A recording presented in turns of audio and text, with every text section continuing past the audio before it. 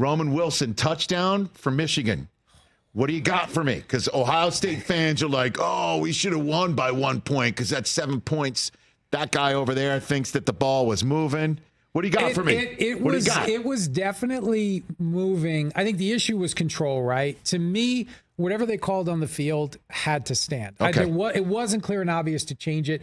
You've got the end zone involved. So Wilson looked like he had it. Once he has it long enough and we're in the end zone, it can't be a fumble at that point, right? It's either a touchdown or if he doesn't have it, it could have been an interception. I thought whatever they ruled on the field, they had to stay with it. It was just one of those plays where it's that close, and there's subjectivity to it. Does he have control? Is it firm control? Right. How long does he have it? It was one of those plays. Okay, so there was nothing clear and obvious to overturn it.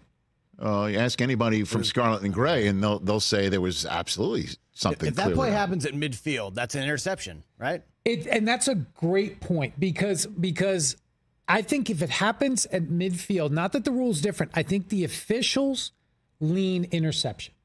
I think they say survival of the fittest, and they go interception, and now we're stuck with, again, ruling on the field's interception. It's not clear and obvious. What's the difference, though? Why does it have to be like that? The difference is in the end zone. Once he has possession and knees down, it's over. Like right? that, it's right over. there, like that, right there. And he does have possession of it. Yeah. Like there Who is. has possession there? You could see take a look back at the but play. That picture, you can't tell me who has the ball. No. Take a look back at the play. He's got two hands on it, and his knee is down, and that's when the Ohio State guy tries to rip it out. He pulled it out late. And so if it's on the 50-yard line. The officials ruled possession in the end zone. Right. It's over at that point. In the field of play, the rule isn't different. I just think the officials probably might have let it play out a little longer, right? Because now you don't have the end zone involved.